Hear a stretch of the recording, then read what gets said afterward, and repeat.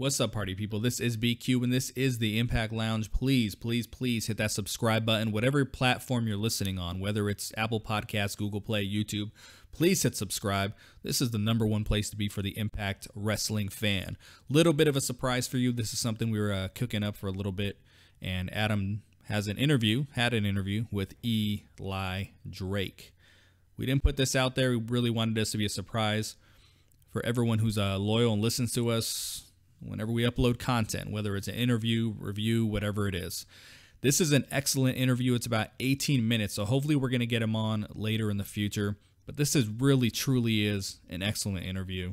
Think you're going to enjoy it. And without further ado, here is Adam and Eli Drake. Tonight, I'm delighted to say that I'm joined by a very special guest. He is the namer of dummies, the perpetual motion machine of badassery, the defiant one himself, Eli Drake. Good evening, Eli.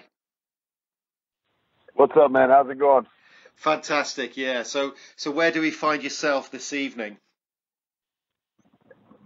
I'm in sunny, beautiful Los Angeles. It's not even the evening over here yet. I think it's, maybe 2 o'clock in the afternoon? Or no, I'm sorry, it's 1 o'clock in the afternoon. So I still got a lot of day ahead of me right now.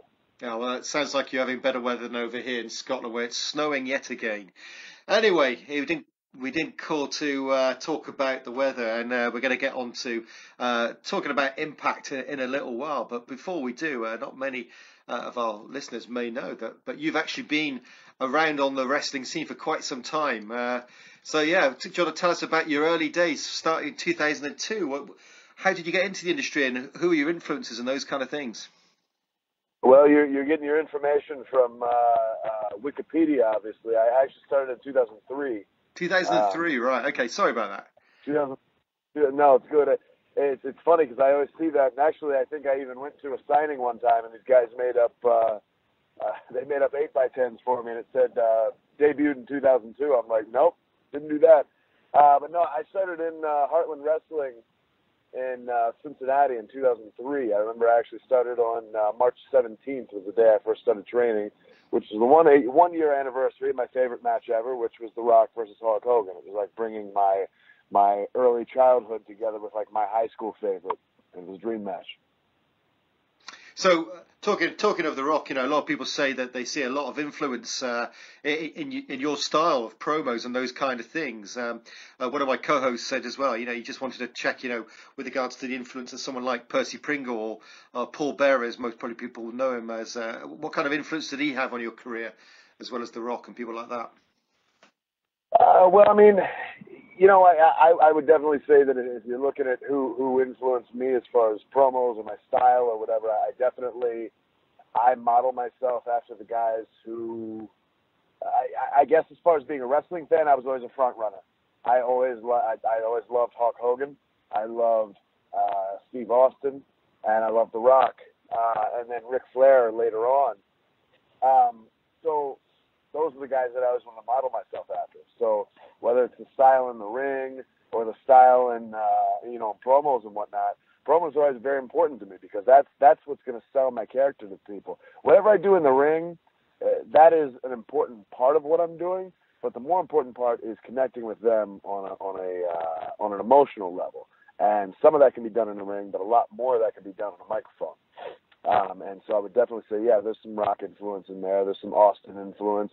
There's a little bit of Hogan. It's tough to kind of tie that in just because of the way that he would do things. But there's definitely some Flair, and there's definitely a little bit of Jake the Snake that you'll see creep in every now and then. Just like all those guys that you mentioned there, I would say that both of them have had successful spells as both, face and heel. So far, we've only seen on Impact, really, I suppose, the bad guy in you. Is that something that you'd like to see develop as you go on? Maybe moving more into that, not full babyface, but certainly a crowd favourite for the right reasons, as opposed to, the guys who are cheering you because you're the bad guy. Yeah, I don't know. I mean, I've always seen my character's kind of a tweener in a sense. It's somewhere in the middle. Like I'm the bad guy, but I'm like the bad guy that you kind of like a little bit. It's funny that you say that though, because I'm always told you're the eternal heel. Nobody will ever take you as a babyface. I'm like, I'm not so sure about that. But who knows? Who knows what's to come around the bend? But I do know that everywhere I go, man, I'm telling you, I hear those chants, the Eli Drake chants start coming up.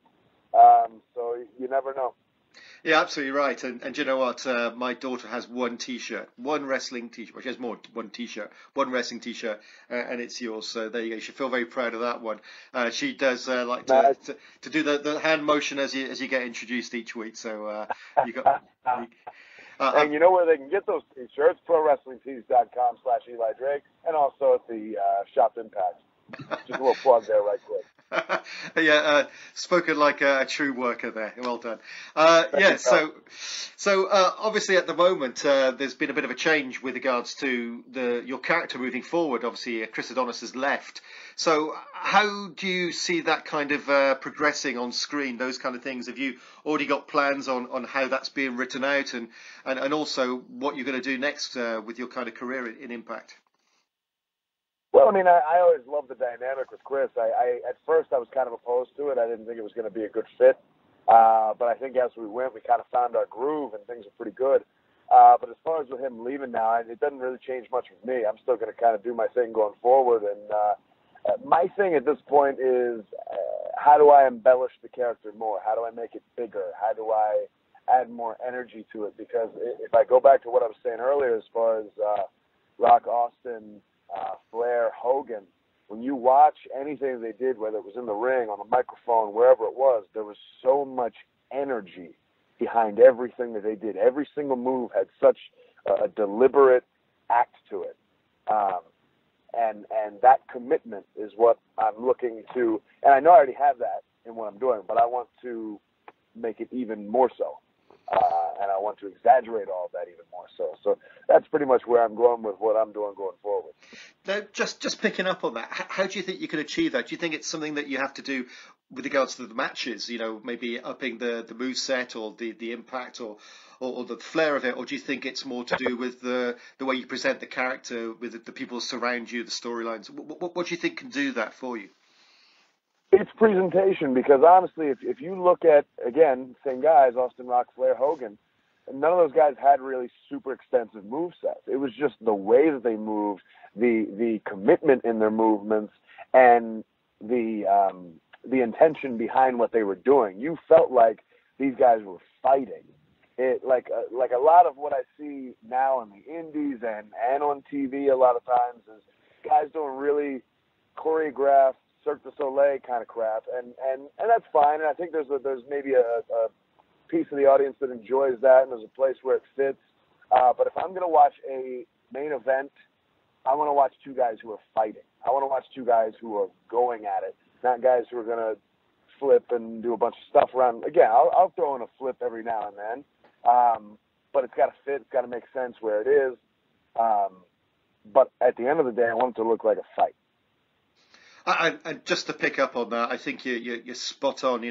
Certainly your program at the moment with Austin has much more of a feel of a fight to it than it did with, say, someone like Johnny Impact over the coming weeks, the previous weeks, I should say. So on that note, then, who do you think is going to be the best kind of guy on the roster at the moment who can provide you with that platform to deliver the kind of presentation that you want? Is there anyone other than Austin Aries, who's obviously who you're in a program with, but is there anyone that you're talking to creative about and saying, do you know what, I can really do something with this guy, from a self-promotion point of view, if nothing else? Well, I mean, we've talked here and there about like what we could do and who we could do it with and stuff like that. I think it's just you need a strong baby face. I'm trying to figure out who exactly that might be offhand. I mean, we have plenty of them. It's just a matter of, again, you got to find that energy, and the baby face is really the one that has to drive that energy. I can only reciprocate. If I'm coming out there and I've got all this energy and my baby face is not matching it, or maybe even, if they're not quite matching it, I'm going to be the one that's taking on the spotlight, which is fine to a degree, but at the same time, it's going to kill the babyface dynamic. So it's kind of a tricky thing. So you gotta find the right fit as far as that's concerned. Because I mean, again, if you look at an Austin Rock feud, or even a Hogan and Macho Man feud, there's so much energy going into all that, to where it's like, hell, man, like like these guys are. It's almost like they're competing. Like they're literally, like obviously they're working together, but they're almost competing with each other on an energy level. Just as far as like just again the way that they're presenting themselves, and they almost want to be. They want to stand out more than the other guy, which I think that we all do to some degree. But I think the guys almost lose that in the moment while we're out there because they get so into working with each other, and it's more like let's still compete. Absolutely, I think for me as a fan, you've hit the nail on the head there. I do worry that maybe there isn't someone who is that baby face at the moment in the company. Maybe Austin Aries could play it, but once again, he's maybe that shade of grey as opposed to being pure white. So it'll be interesting to see where you go with that one. Now, obviously. Your mind there, the way you're talking about these things, you're heavily involved in the direction of your character. So how have things changed over the last year? Have you had more input with the different regimes? Are they quite receptive to the things you bring to them? Well, yeah, I mean, of course, as you gain seniority, there's always a little bit more weight that you can apply to things. Although at the same time, it's pretty much still just, I'll present some ideas. Some they take, some they don't. For the most part, I'm just kind of going in and what they have the idea to do. They show me a direction they want to go in, and I go in that direction. But of course, yeah, I mean, as you go on, you get a little bit more weight and leverage than I had like a year ago, for instance. But then again, you got to figure once I started to get a little bit of that when we had the old regime, because you start to gain a little bit of seniority with them. But then all of a sudden, this whole new regime came in. But it's definitely on a better level now, to the point where I have very, very, very open communication with everybody right now. Right. Obviously, going back to your title win, it didn't come out of the blue in so much as that no one knew who was going to win that Bound for Gold match that you were in. How soon before that match did they tell you were going to be the guy to take that forward, and was it a surprise to you? Well, actually, I just decided that night. I said, no matter what you guys say, I'm going over in this one. So, no, I don't remember exactly, but I do know that I will say I wish there was a bit more of a build as far as me getting to that point, because it almost felt like it felt to me anyway like it kind of came out of nowhere, because I feel like I'd kind of been middling for a while, which that can be fine if then I can start to get a little momentum, and then I roll into the gauntlet for the gold and I come out with the title. So from that aspect, I just wish I would have been given a little bit more legitimacy in the sense of let's build this, because to me it just kind of felt like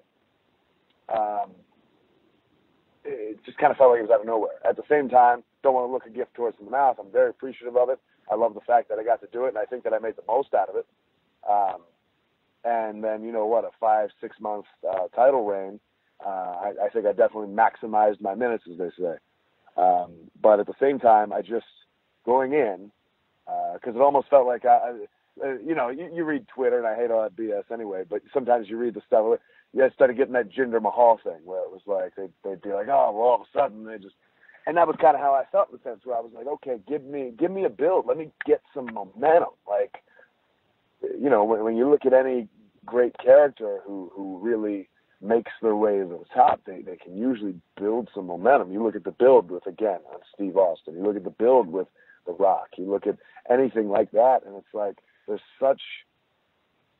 such momentum that's gained in the process, so that now finally when you get that title, it's such a payoff. It's damn near orgasmic, as opposed to, I will say, I did like the element of surprise in a sense, except that we weren't live that week, because I think that a lot of people probably did expect that it was either going to be Johnny Impact or Eddie Edwards that would win the match, and not me. I think I was probably the least expected. So that element of surprise, I think, was cool.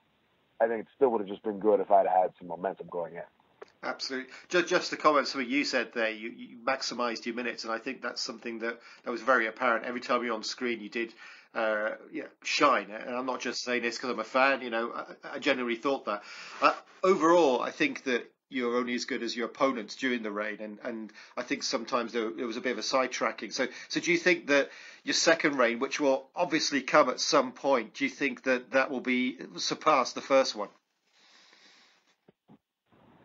I mean, you never know.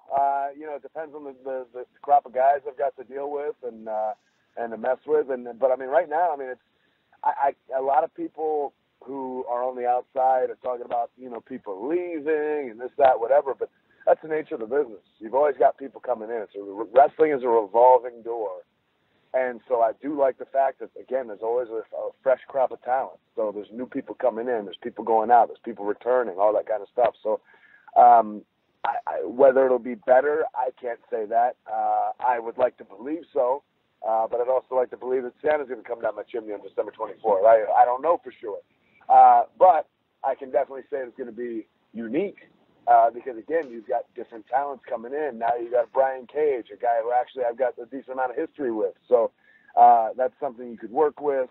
But that also depends on how the audience accepts him, things like that. So I don't know. You never know what's going to happen. I would love to have some guys who can really work the mic, who I could have some good, I guess, matchups with as far as that's concerned. Because if we can talk them into the match, that makes everything else so much easier. Absolutely, and I appreciate we've only got maybe a few more minutes with you tonight, but this has been this great interview so far, and then hopefully we can carry on some other time with this, but and really get into some of this. But so you mentioned Brian Cage, that was going to be one of my final questions. You've got obviously quite a lot of history, being in a feud that went off for quite some time, and also in a tag team. So are you looking forward to maybe mixing up with him, or cause we haven't heard him on the mic yet? Is he a guy do you think that can take you to that level, or is he just a guy who you want to physically match up with? I mean, I see. I haven't seen him cut any promos in a long time, so I'm not sure. But I will say that just from the history standpoint, I think it'd just be really cool to tangle that up again. Especially just because I think that we've both grown so much. Well, hell, physically with him, as you can see, and just as far as the way that we work, the way that we do things in the ring. I think we're different beasts in a sense. So there's a level of familiarity there, but I think at the same time there'd be some things that like, oh wow, hey, I didn't know you did that. That's cool. So I think we can definitely put some cool things together. With regards to your future, I take it there's no plans to join the revolving doors, you put it. Your future's with Impact for the time being. I'm sorry, say it again. I was just saying your future's with Impact for the time being. There's no other promotion out there that you're thinking, do you know what, if they gave me a shot, I'm going to go for it? Well, look, I'm a businessman first and foremost. So if the money's right, I'm open to anything. And my contract comes up May 31st, everybody. So anybody who's out there, if you got the right money, I might have some time to talk to you. Who knows? But as for now, as far as I'm looking, Impact is where I am. It's where I'll be. And I do have a certain level of loyalty there. I've got a lot of friends, things like that. But I am not opposed to talking to anybody about business for sure. Okay, well, I hope you do stay with Impact. A huge fan here myself, as you said. But wherever you go, I'm sure you'll be a success. Thanks for your time this evening. It's been awesome, really has. Hopefully we'll get you back on the show when we can get a good half an hour with you and those kind of things and dig a bit deeper. But for the time being, I'll let you get away. And we'll catch you at the pay-per-view in a couple of weeks. Good night for now. Sounds good, man. Yeah, man. Cheers, Eli.